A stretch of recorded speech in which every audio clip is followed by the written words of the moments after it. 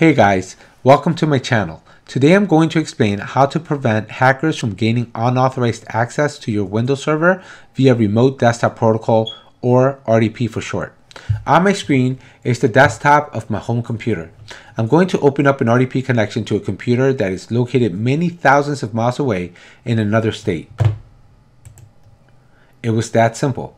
So, as you can see, I have complete access to this remote desktop. This computer is located, in another state, but it's as if the console were right here in front of me. How is this possible? Well, I'm using Remote Desktop Protocol, RDP for short.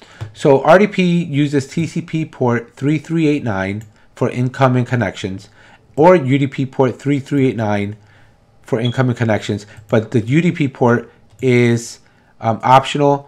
You can turn that on. By default, it's always TCP port 3389. So how do hackers gain unauthorized access to your Windows server via RDP? Okay, well, they usually use something called brute force. So brute force is a hacking method that uses trial and error to crack passwords and login credentials.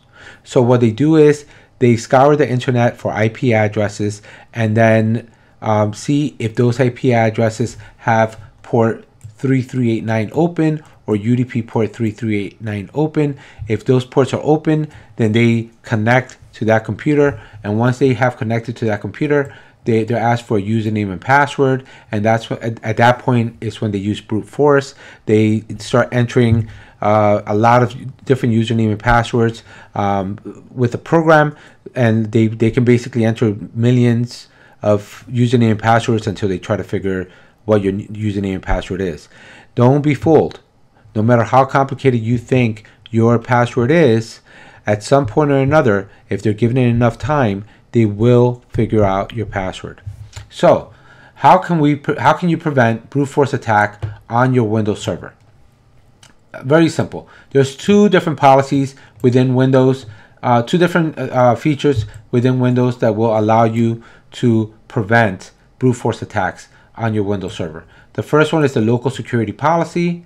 The second one is the Windows Defender Firewall with advanced settings, and I'm going to teach you how to do this with both of them. So let's first start with local security policy. So you, on the bottom left, you're going to type in local security policy in search, and you're going to open it up. Once it's open, you're going to click on account policies, and you're going to select account lockout policy. In account lockout policy, you're going to select account lockout threshold. As you can see, by default, Windows has this set to 0. That means that there is no lockout threshold. That means that the hackers can go ahead and type in as many username and passwords as they like. Usually, by default, Windows servers use the name administrator as the username. So all they really have to do is figure out the password. So they try administrator, and then they try A, and then AB, then AC, and then they just keep going until they start adding numbers and letters and symbols. And believe me, no matter how hard how difficult you think your password is to figure out, at some point or another they will figure it out. So you need to do this. So this is an account lockout threshold. We're going to set this to 3. That means that if there are 3 invalid login attempts, they're going to be locked out. So you're going to click on apply, and once you're on this screen, you're going to see a little window open up, and it's going to tell you that it's going to show you the duration. So here by default it says 30 minutes. You could change this later, but I think that 30 minutes is reasonable. That means that if if anyone attempts to log into your system and they get the username and password wrong at least 3 times, they will be locked out for 30 minutes. This makes it extremely difficult for any hacker to figure out your password with a program. So we're going to go ahead and click OK here, and that's it. You're done. So we took care of local security policy. Now we're going to move on to Windows Defender Firewall. So what we're going to do is, on the bottom left, again, you're going to type in Windows Defender Firewall. You're going to open it up, and then you're going to click on inbound rules. Remember, the Remote Desktop Protocol is done by using TCP port 3389. That's an inbound connection from your home computer to the server. So the server is allowing the inbound connection. So we are going to go into inbound rules, and then we are going to scroll down to remote desktop user TCPN. Now, as you can see, there's also two other ones. One is remote desktop shadow TCPN. The other one is remote desktop user UDPN, which will be this one. So you're gonna want to secure this TCP port. You're also going to want to secure the UDP port. You also will want to secure the shadow TCPN. Shadow basically means it's sometimes used for support. The shadow feature means that while you're working on your server, either physically on the console or via RDP, it's possible for another user to view your session or even control it.